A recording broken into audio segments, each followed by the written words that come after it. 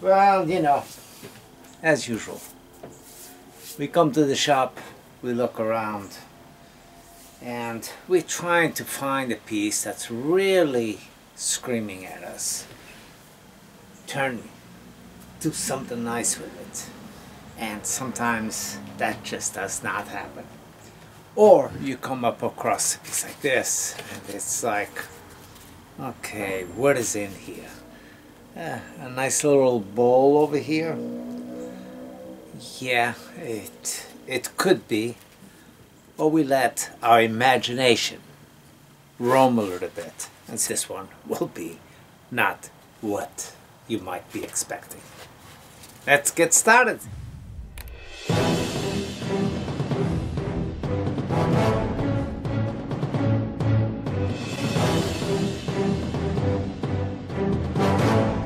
And to make it a little bit safer, I'm just going to give it a quick cut on an area that I know that I'm not going to be using.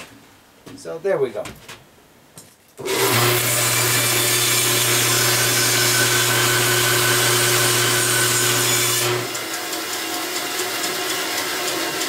Okay, so this probably already gave it away, huh? Yes, it's going to be a vase. I always like vases, especially vases that are natural in form and offer you a little bit of unexpected. And that's what this one is going to be doing. Now this bark is definitely going to be flying away.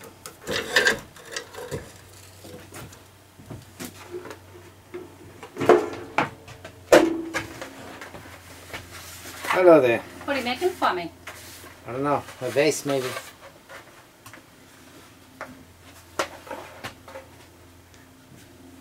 What do you want me to be making for you? A vase sounds good. Okay.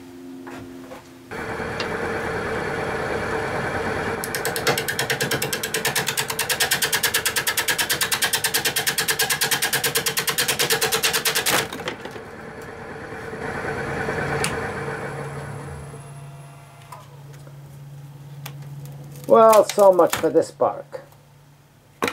This bark is not going to stay on at all.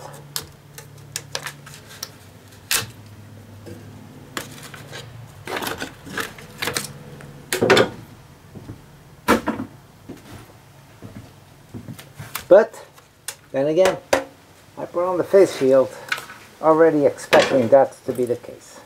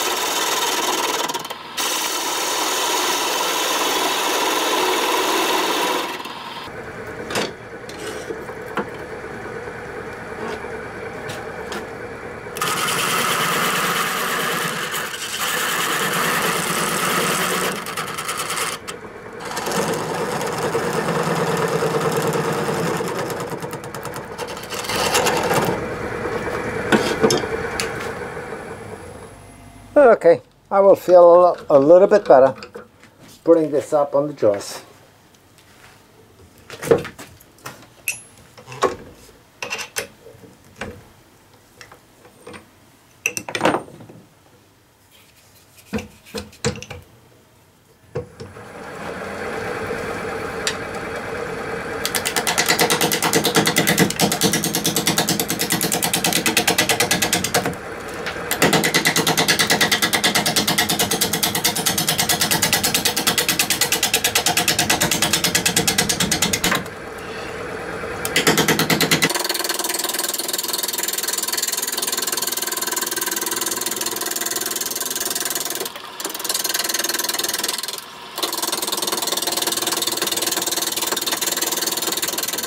speed 600 RPM.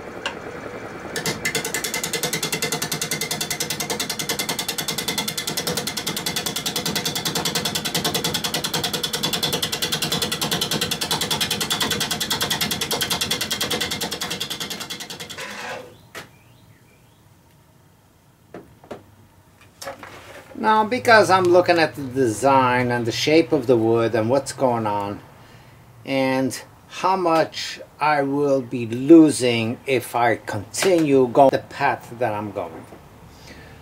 This area right here being so low and what's going on, and I'm not even touching anything over here yet, where I'm taking a lot over here.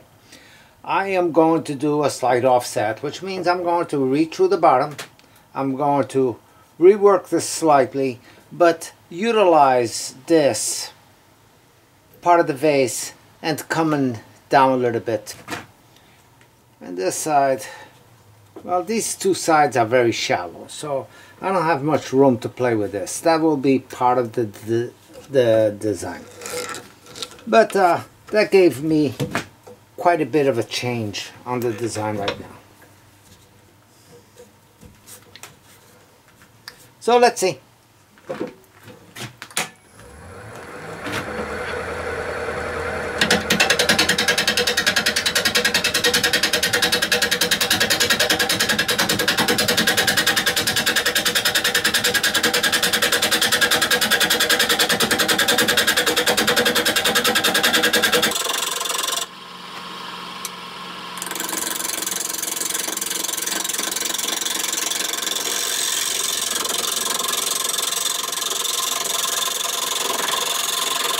At this point, I don't care about these little ridges that you're seeing from the bounce over here. I am just shaping it until it becomes smooth to the cut.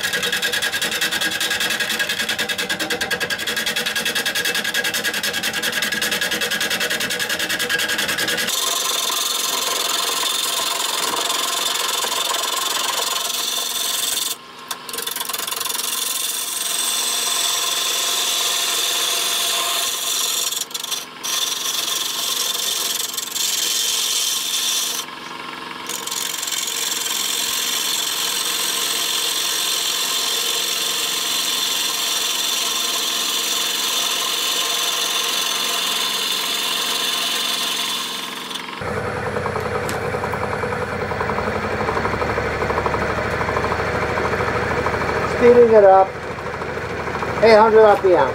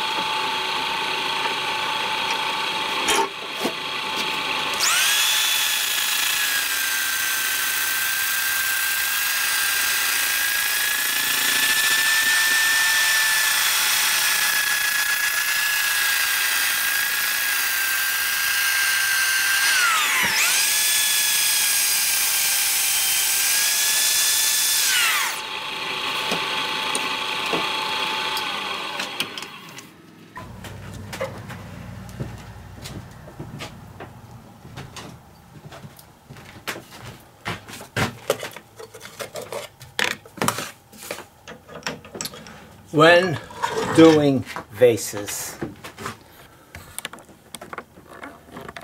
I don't know what your method is of getting to the bottom of them, but this is a tool that if you don't have one, your life is just being a lot harder than what it needs to be. Because this is a tool that really will help you on the piece not flying away.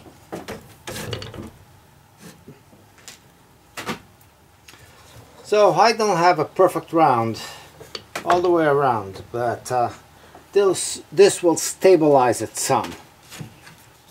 So if I do get a catch, a slight catch, it's really not going to throw the piece way off whack or make the piece fly away.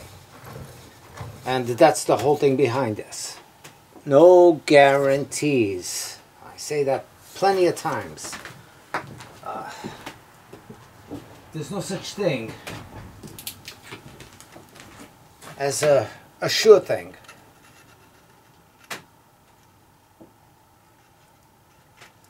I got a split going along here, and that split would probably be problematic a little bit later on. So rather than it stay there, rub some sawdust, push the sawdust inside, and apply some CA. Now sometimes I'll apply CA first, sometimes I will put the sawdust, and the results are kind of the same. If my gap is small, very small, and I can't get sawdust way inside, then generally I will put the CA in, because it's already it will be making contact with its side, any wood that's around it.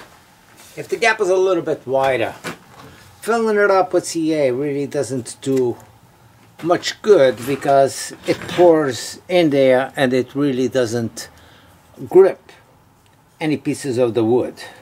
There's nothing for it to support. So doing that by filling it up first with sawdust, you fill up a good sized void, and then saturating it, well, you're saturating the sawdust and the surrounding wood at the same time. So it might be a little bit more economical to do it that way. But, like always, it's how you want to do it.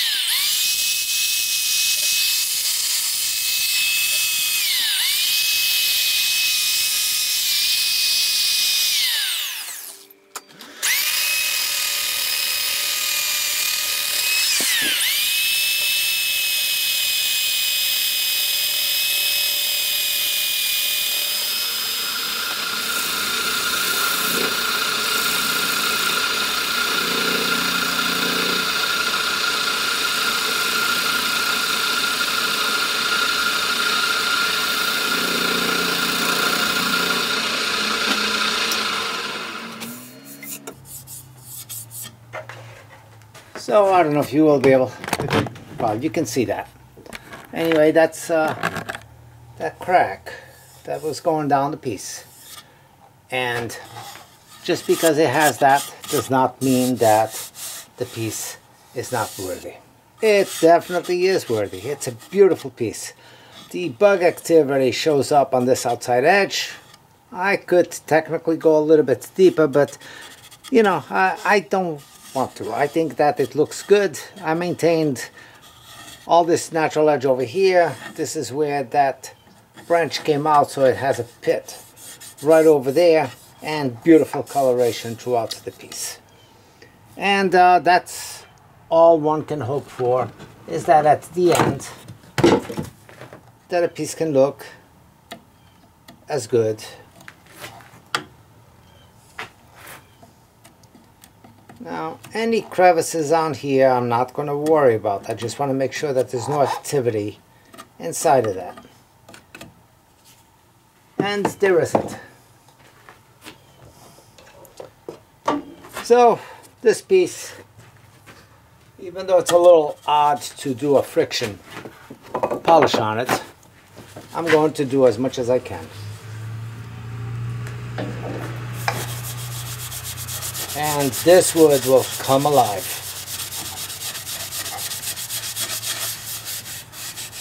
Generally, I'm not too crazy about gray spalting like this.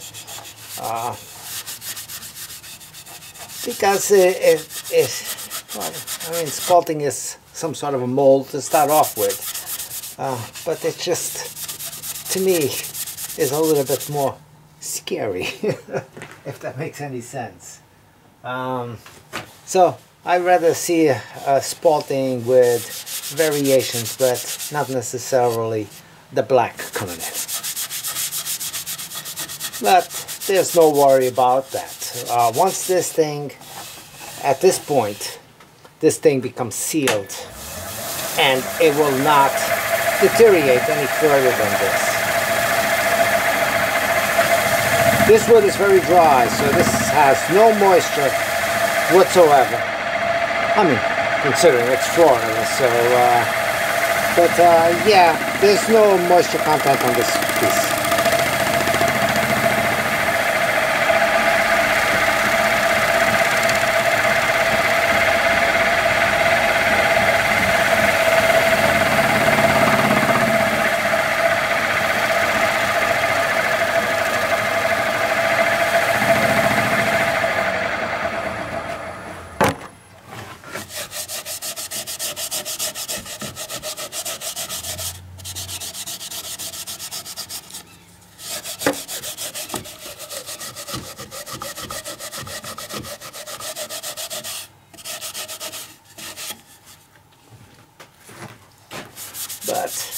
But actually, most of the spalting is showing up green,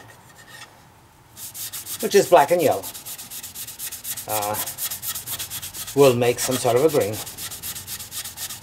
So the yellow from the wood and the despalting really does beautiful job.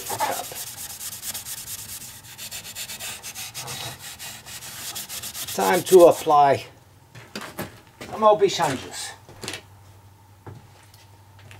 Finish of choice. You know, when I tell people I did something a little different, you know, people want to go out and try it. I've done this before. Substituted the boiled linseed oil for tung oil, but it really doesn't make much of a difference. And your shine is based actually on it being a little bit heavier on the, I'm going to say that the shellac. If the shellac is a little bit heavier, the piece, the material, the Aubichon juice becomes a little bit tackier. I know the oil makes it spread easier, so therefore it's not the oil. I know that the denatured alcohol helps it dry up faster, so that's not it. It's a little bit heavier if you're doing it and you're not getting good results with it, just go a little bit heavier with the shellac. That's it. Nothing else really changes. And that's only something that I'm saying based on my observation, not that I've done any research on this. So therefore, it's observation and some, I guess you can say, a little bit of knowledge from working experience. And my work experience has all been related with, actually a big part of my life was colors and reactions.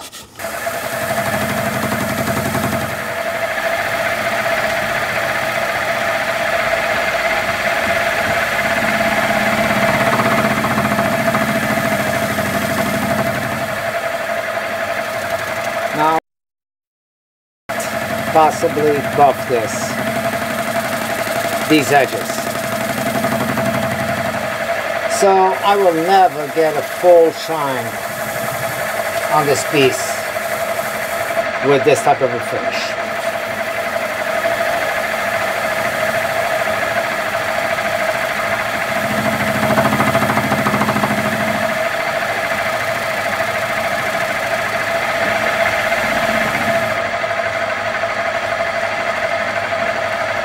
So just do what you can, or in the case where you got something like this, apply a white pounder urethane. That also works pretty nice, but I don't have any. So my choices right now are this or lacquer. And lacquer, I will only be applying it on the inside,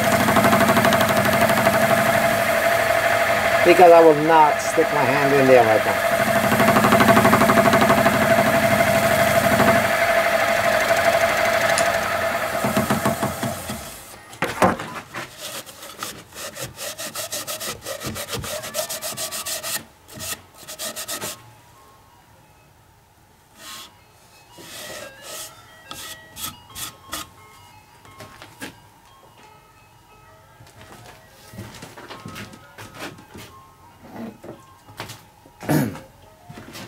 So the lacquer will allow me to get it way in there and give this a good finish. And I'm not going to focus too much on how shiny it gets, because I'll do it wipe down in a little bit.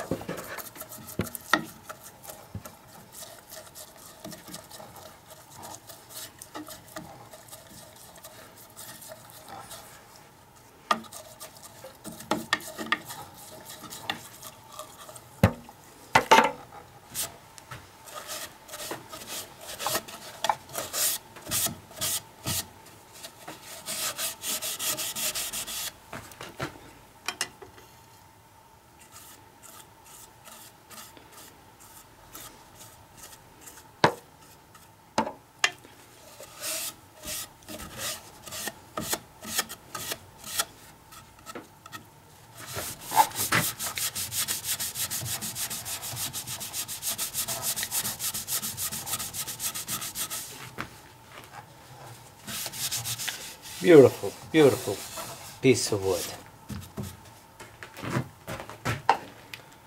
And nothing special.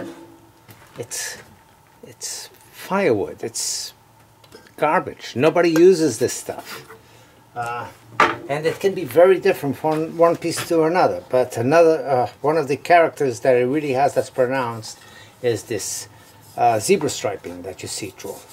So it really does a remarkable effect. Okay, this piece is ready to come out of the lathe, and so I can true up the bottom.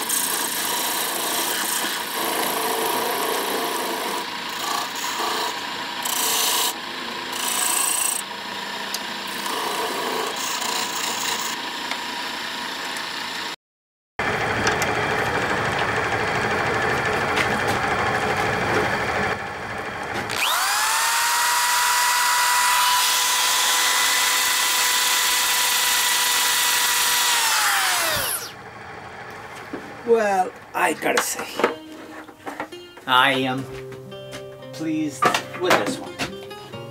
And that just to show you. You know, you either do something that's simple and easy, usable, and nothing wrong with that. But once in a while we come out and we do something that's not usable, but artistic. And that is the case with this piece right here. Bottom, you know, I did have this check that was fairly deep going all the way through. And it showed it going up, but the wood was definitely not going to be wasted because of that. Not when it has all this beauty to offer. You enhance it, you let it become part of all the other character that's going through it. You know, this was right here is where that stump was out. The secondary crotch, of course, this was upside down.